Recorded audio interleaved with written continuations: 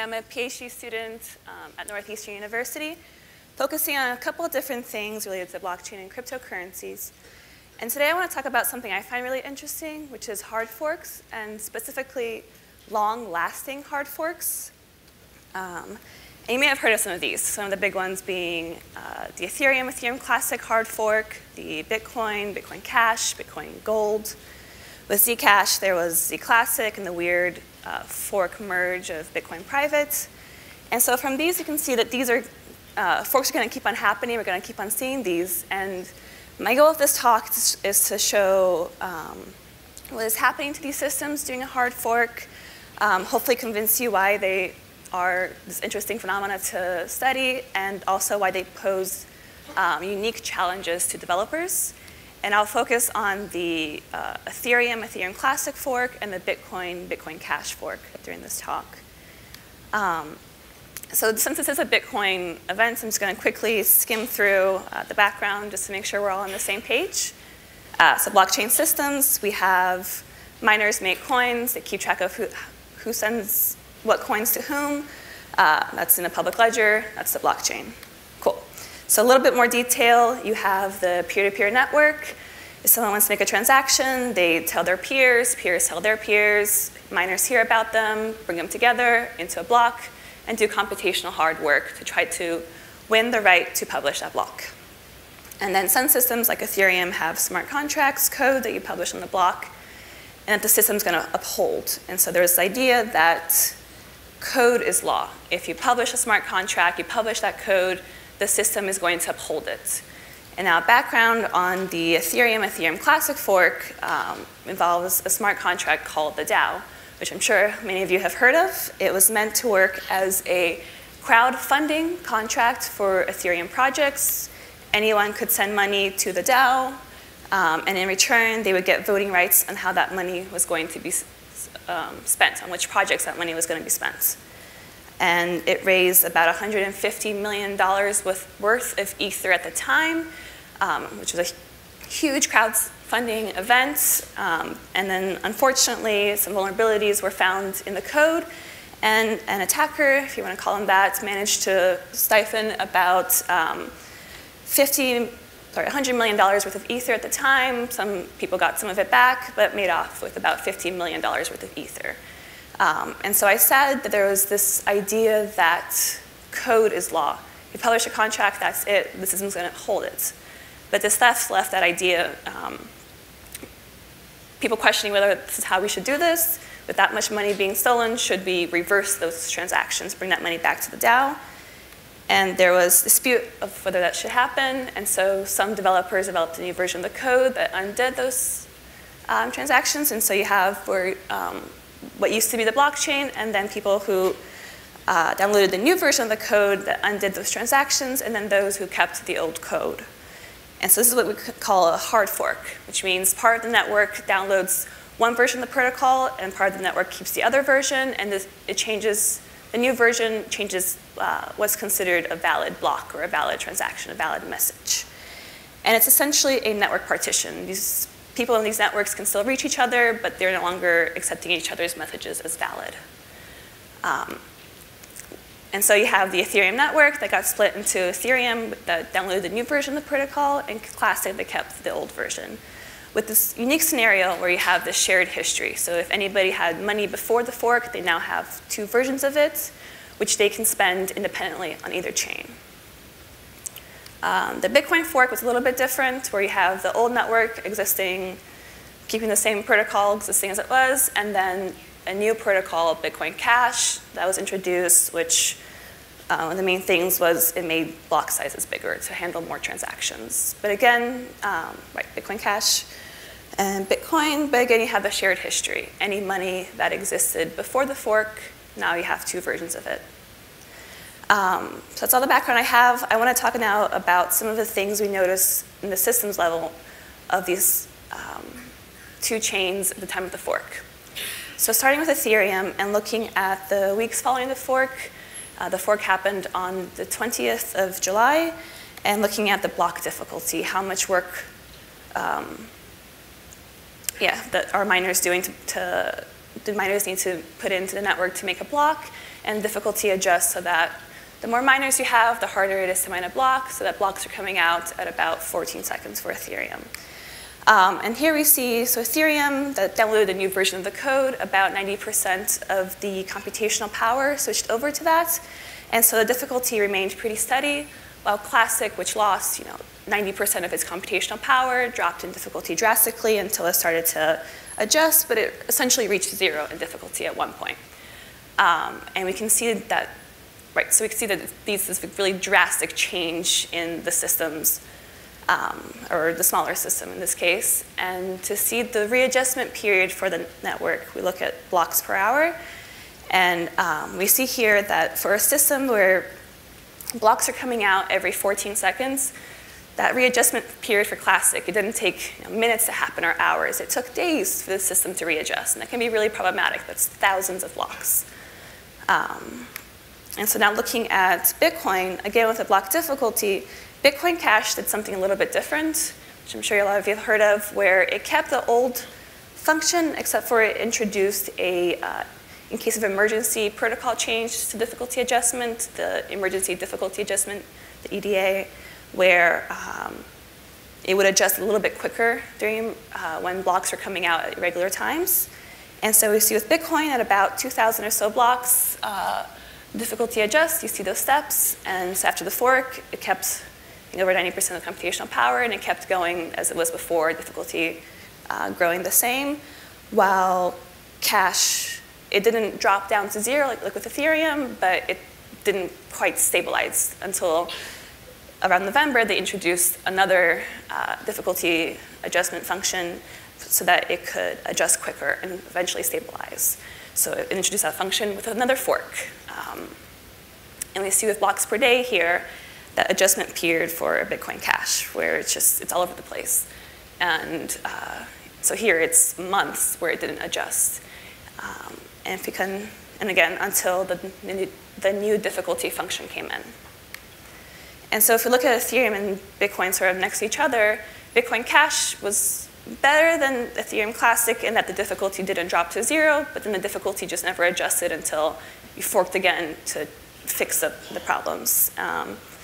And a lot of people stop doing transactions at the time of the fork because of things like this, because the systems have to adjust, but you can't stop doing transactions for months.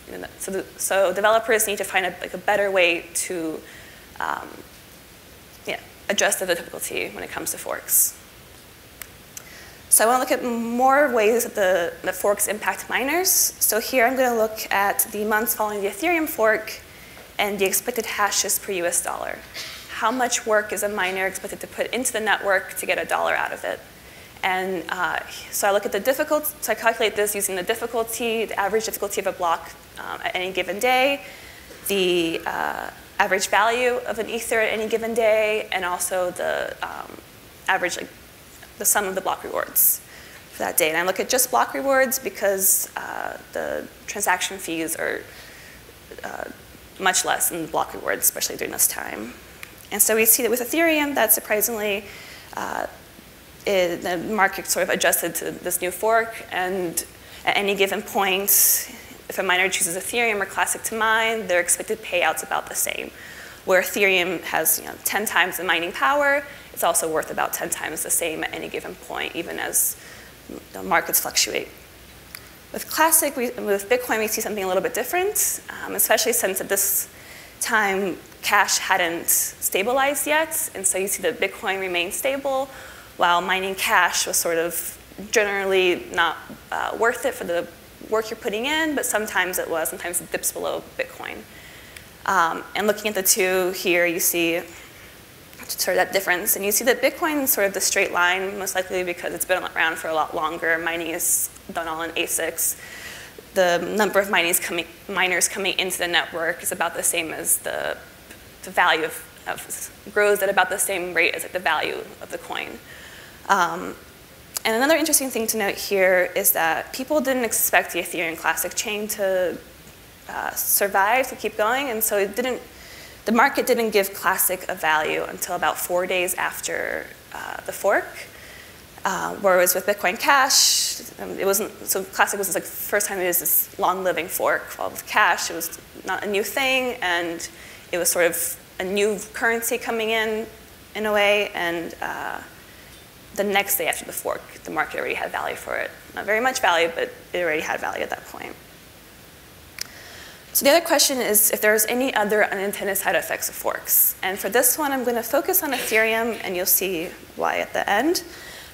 So one consequence of having systems that run nearly identical protocols is you can have something like what's considered a syntactically valid transaction. It could be the same for both protocols. And so if Alice wants to send some money to Bob, she write a transaction. She wants to send some classic ethers to Bob. She write a transaction, tell her peers. But there's nothing in the network that stops someone in Classic from broadcasting it over to Ethereum, having it propagate there, and then become part of both chains. And so even though Alice meant to just send classic ethers to Bob, she now has sent both versions without meaning to. And so with Ethereum, we saw this happening. If you look at the percent of transactions that are rebroadcast, meaning transactions on a given chain that first appeared on the other chain, we see that around the time of the fork, this happened a lot, and it goes down over time, especially since money that exists on both forks becomes less and less over time. And we see that the majority of rebroadcasts are transactions that first appeared in Ethereum and then appeared in Classic, and also that you see those two green spikes there around October and December that are correlated with the DDoS attacks that were going on in Ethereum. And so these are transactions, attack transactions that are first taking place in Ethereum and then being rebroadcast to Classic and also attacking Classic, which is an interesting case of these two systems that are supposed to be separate but now have this attack that can hit both of the same transactions. And it's important to note that these aren't all unintended doubles, I guess rebroadcasts. Maybe you do want to send two versions of a coin to somebody and you do this on purpose, and it's kind of, there's no way to really tell the difference between those two. And since this, Ethereum has introduced, Ethereum and Ethereum Classic have introduced chain IDs, Bitcoin, Bitcoin Cash, all forks now have this notion of chain IDs so that a transaction is only valid on a given chain. Yeah, so there's a lot of different cryptocurrencies out there, as I'm sure you all know. There's lots of different other use cases for blockchains. But as these new systems are built, or as mistakes are made, or as systems evolve to have new functionality, forks are going to keep on happening. We're going to keep on seeing this. And so we need to better understand what we need to prepare for with these forks. And so I want to end with some concluding thoughts. And the first one is something that I'm interested in, is if an attacker can take advantage of a fork, especially since we know the exact block time, the exact block when that fork is going to happen, can the attacker leverage that to hurt the system, most likely hurt the smaller system? What are the long-term implications of having these systems that have this shared history? One thing was these transaction rebroadcasts. Are there any other risks in having two systems with a shared history? Maybe risks with smart contracts that exist in both chains? And then finally, should developers be building the systems with the expectation that we're going to keep seeing hard forks? What else do we need to account for? What lessons should we learn before we have to learn them on active systems and have to fix all these problems with more and more forks? So yeah, so what I want to say, most of the stuff I talked about with Ethereum was part of a previous paper. So if you want to know more, I can check that out. And I can take some questions. I have some extra time if anybody has them. But thank you.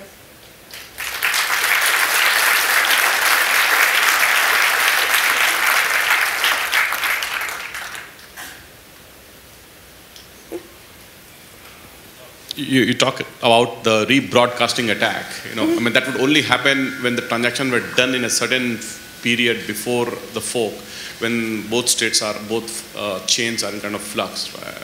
I guess if you transferred money from, rebroadcast attacks can't really steal your money. It only give you money, replicate the money, transfer from one address to other address as per one of the other chains, I believe.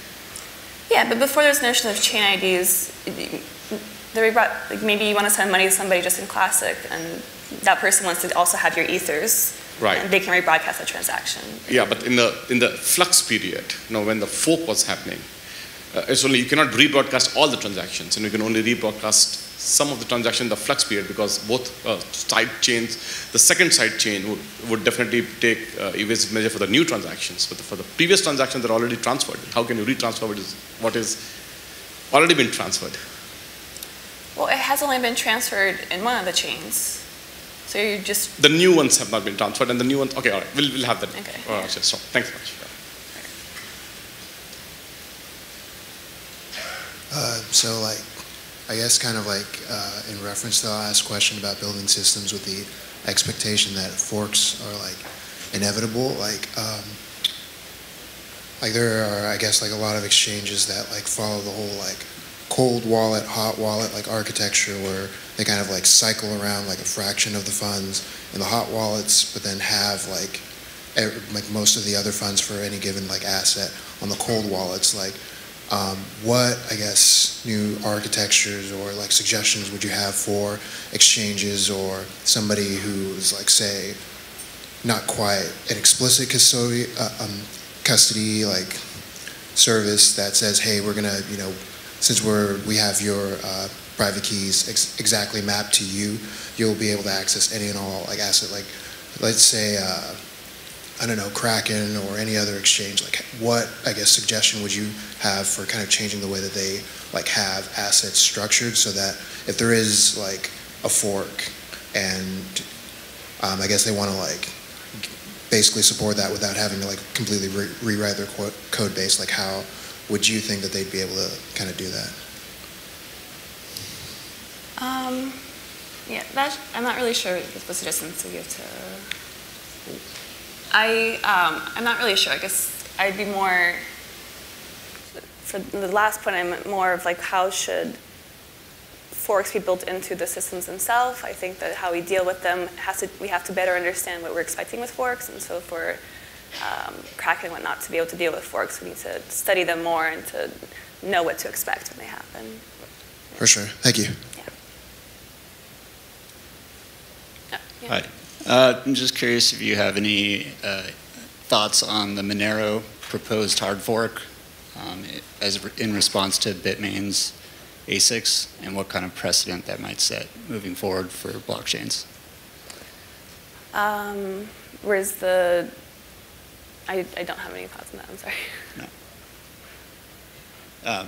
Are you aware Monero XMR is proposing a hard fork?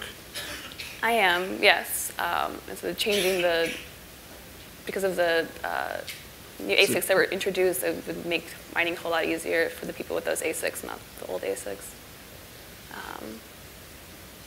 I guess, no, I don't have any other thoughts on that fork. I haven't really looked at it in that much detail.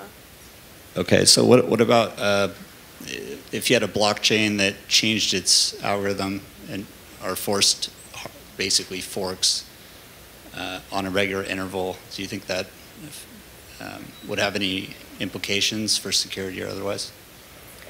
I think it would, but I think it also, if you have it in the protocol, or people, see like with like Zcash, every time they force forks so that you would download a new protocol and to keep up to date with like the newer versions of the code.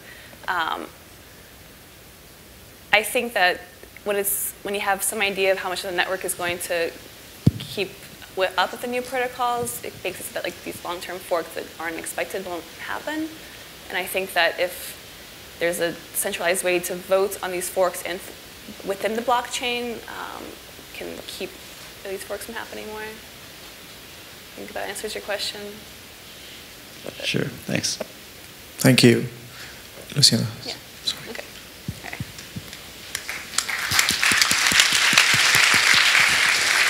Next up, Sharon Goldberg. She's the founder and CEO of Commonwealth Crypto, also professor of computer science in Boston University.